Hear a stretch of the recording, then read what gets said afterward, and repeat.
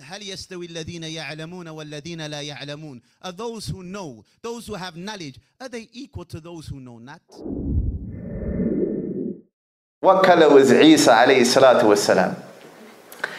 In answer to this question, before we start, it doesn't matter what color or race any of the prophets were.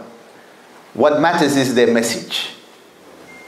And we've established that every prophet, every messenger was sent with La ilaha illallah. None has the right to be worshipped in truth except Allah, alone without any partners.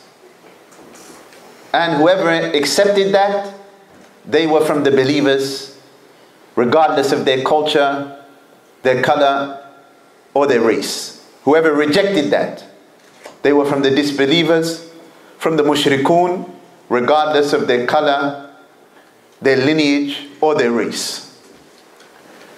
The Prophet ﷺ, brothers and sisters, he clarified to us, because this issue of race, it is utilized by the shaitan to cause confusion and also to promote all types of corruption and even disbelief.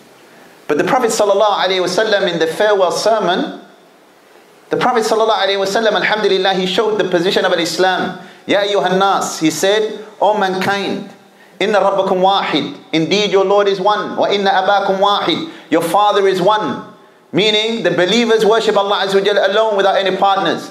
That is the bond that unites Ahlul Iman. Your father is one, meaning all of mankind came from Adam, regardless of their color. Adam was the father of the whole of mankind, because Adam was created from different colored earth. That is why mankind is of different colors. And then he said, Ala la fadla li arabi ala ajami. It's clear, there is no superiority or excellence for the Arab over the non-Arab, or the non-Arab over the Arab. There is no superiority for the red over the black over the red, illa bit taqwa, except through piety.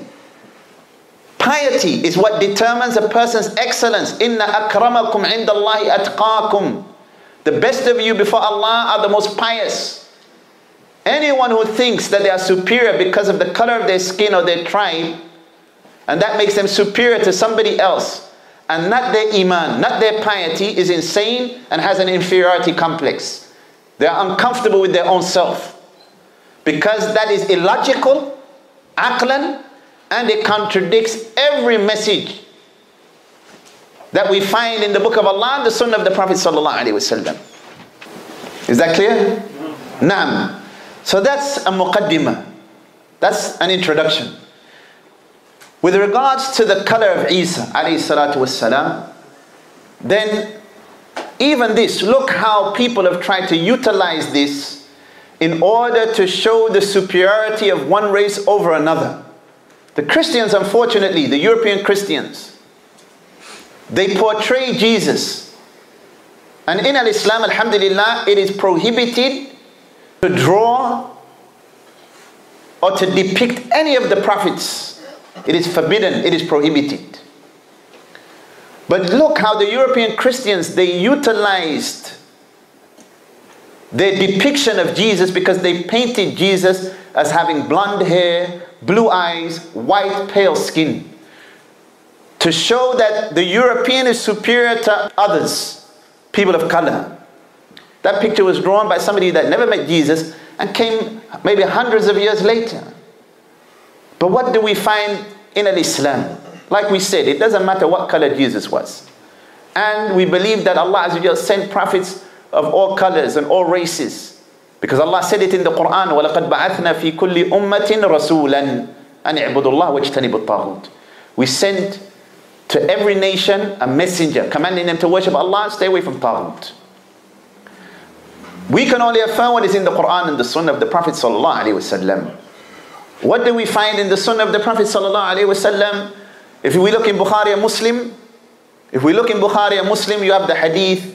The Prophet sallallahu alaihi wasallam, he said, بينما أنا نائم رأيتني أطوف بالكعبة فإذا رجل آدم. He said, when I was sleeping, he said, I saw myself making tawaf around the Kaaba. and I saw a man who was brown skinned. In the hadith it mentions, the Prophet ﷺ, قلت, he said, I said, man hada? Qalu, they said, Hadi ibn Maryam, that is the son of Mary, meaning Jesus. So we have affirmation that Jesus was brown skinned. But there are other ahadith.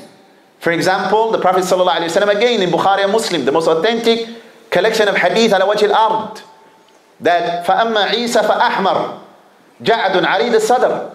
As for Jesus, he was red-skinned. The ulama of Islam, there's a principle. What they say, ikhwan, إِذَا أَمْكَنَ الْجَمْعِ وَجَبَ الْمَصِيرِ إِلَيْهِ.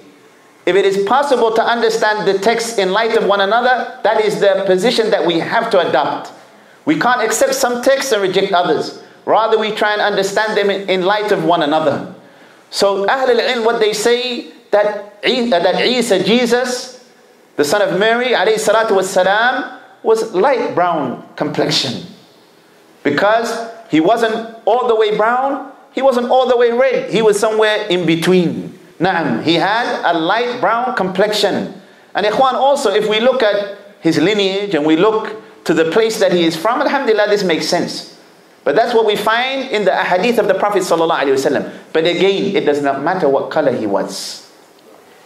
It does not matter what lineage that he came from. If he is a messenger of Allah ﷺ, we believe in him the way that we've been commanded to believe in him. Because what unites us is La ilaha illallah. And it's not about color, and it's not about race. Because everything is a discussion about race. Rather, the Muslim, the closest person to the Muslim is the Muslim. The closest person to the mu'min, the believer, is the mu'min. Even if that person is from a totally different race. If somebody doesn't believe that firmly in their heart, they have a disease which is known as the diseases of Jahiliyyah. They're sick. May Allah purify them with the text of the Quran and the Sunnah. And if you look, ikhwan, some people have not escaped nationalism and bigotry. We gave the example of the European Christians. Likewise, you have the example of the Nation of Islam. The Nation of Islam who said that God is a black man. They have the same disease. This is a disease that has plagued mankind for ages. And the only people that escape it are the people of Tawheed. The Prophet ﷺ said it is simple. He said, أَلَا لَا فَضْلَ لِعَرَبِي عَلَى عَجَمِي وَلَا لِعَجَمِي عَلَى عَرَبِي. There's no virtue to the Arab over the non-Arab, or the non-Arab over the Arab, except with piety, taqwa. So if you want to be better than somebody else, don't go around saying, I'm Arab, or I'm white, or I'm Chinese, or I'm black, or I'm red, or I'm this, or I'm that. Show us through the piety of your statements and your actions and the piety of your heart. That will make you better if you are truly pious.